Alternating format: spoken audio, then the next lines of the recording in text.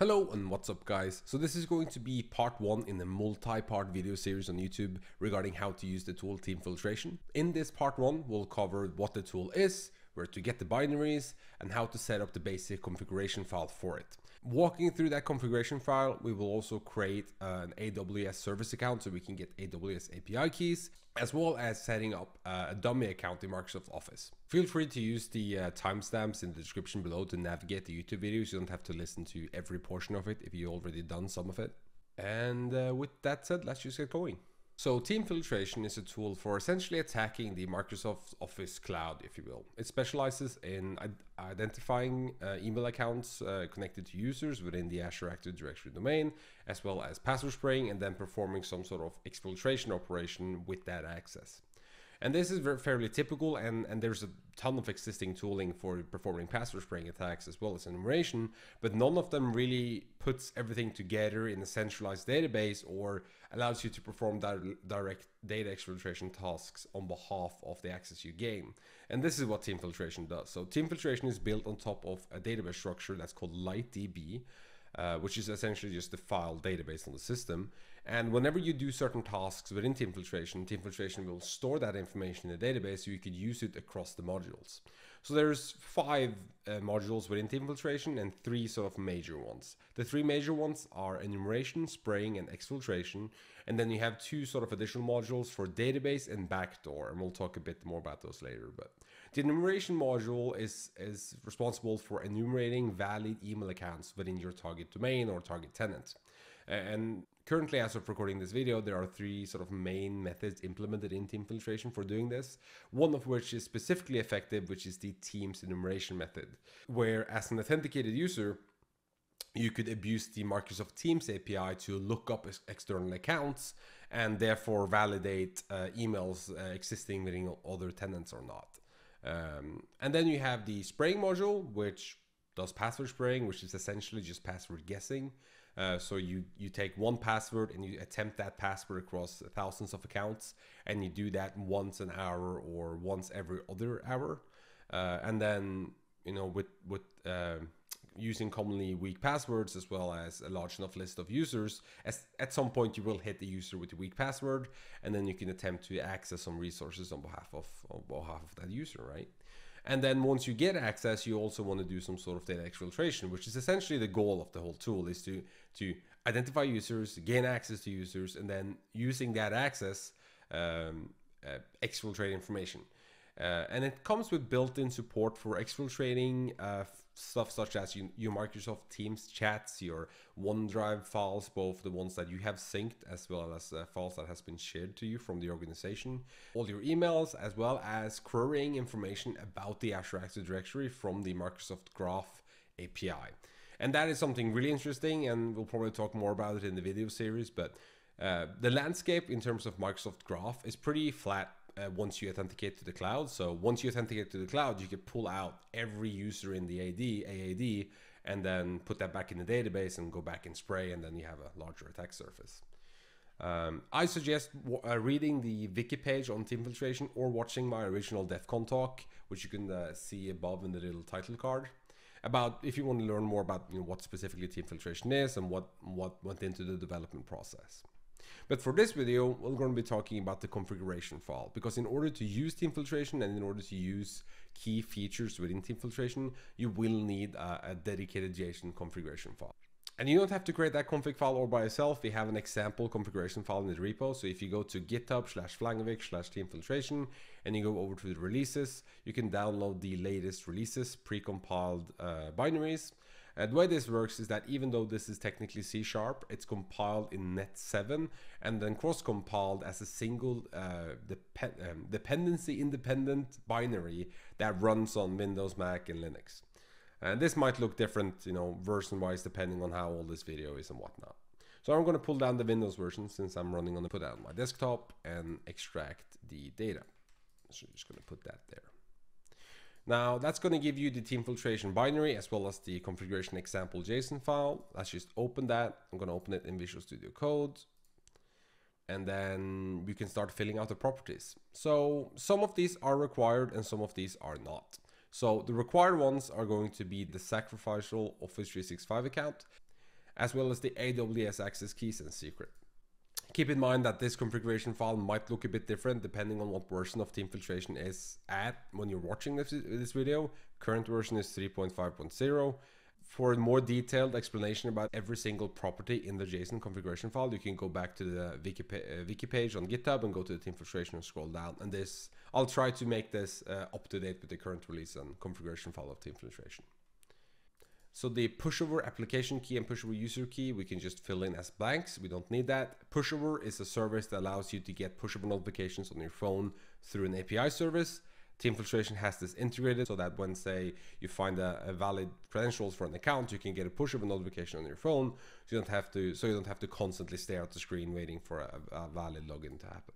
You also have the dehashed email and API key. This is for pulling emails from the breached database lookup service called dehashed, which can often be used to easily get a list of existing emails for a tenant. None of those two above services are required in order to use the tool. However, the sacrificial O365 account is required, as well as the AWS API access keys and secret is required. So let's start off by getting the AWS access key. So in order to get a set of AWS API keys, you first need an account within AWS. So head over to aws.amazon.com and create yourself an account. I do recommend creating a dedicated account for this usage specifically. I would not do this against a production environment or environments where some other services that are important is running, simply because this is a bit of a gray area in terms of how we are abusing the cloud. I already have an account, so I'm just going to go and log into that. Once you are logged on to your AWS account, you can go up to the search bar and type in IAM for Identity Access Management. Click the Identity Access Management service. Once you're in here, go to Users and then Add User. Now we are going to create a dedicated service account, if you will, that we will use for getting the API keys and as well as assigning a policy. There's probably different ways you can do this, but this is how I know to do it. If you are an AWS expert, feel free to correct me in the comment sections below or show me any better way to do this. I'm always open to learning. I'm going to type in TeamFiltration service account. It doesn't need to be that long, but you can do whatever. And then you can attach that to a policy directly. And then you can choose there should be a policy called API something. Yeah, API Gateway Administrator. That's the policy that we want. And this is going to allow our service account to create and delete Firefox instances, which are API Gateway instances within AWS. Click Next. And then we're going to create that user. With the user created, go ahead and click the username, go over to security credentials, and then go down to access keys and click create access keys.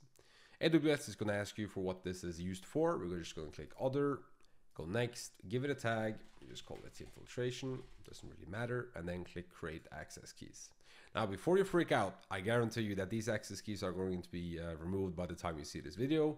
This is the access key and this is the secret access key. So if you go back to our configuration file, we can copy that access key into AWS access key, and then that secret key, let's copy that into the AWS secret key.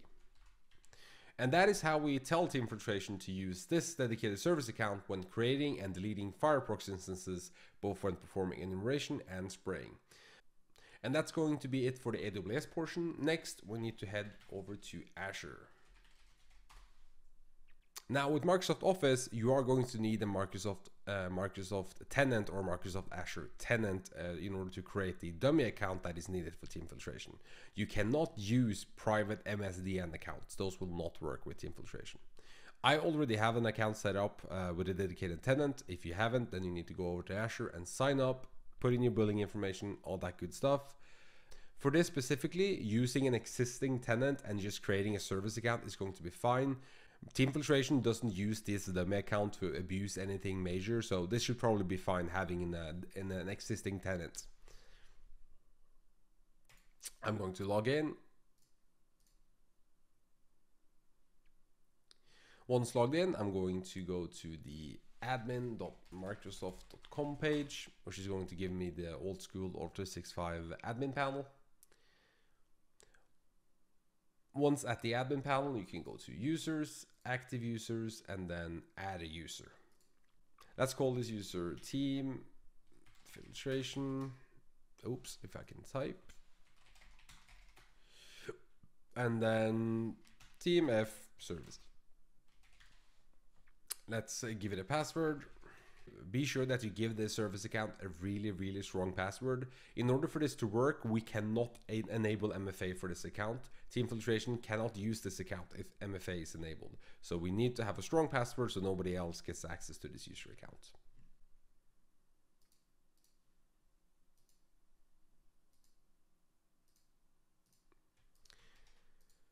There we go. And then go to next.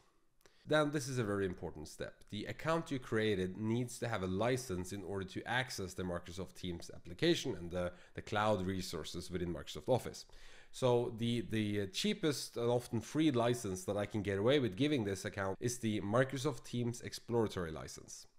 Click that, then click next, and then next, and finish adding. Now with the account created, we can simply copy and paste these credentials into our TeamFiltration configuration file. So I'm going to copy that username and also copy that password.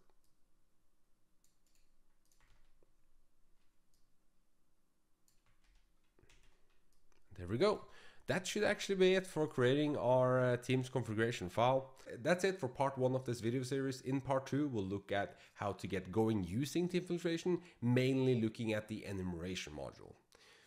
If you enjoyed this content, please consider leaving a like, comment, and subscribing. I really appreciate it. Have a great rest of your day.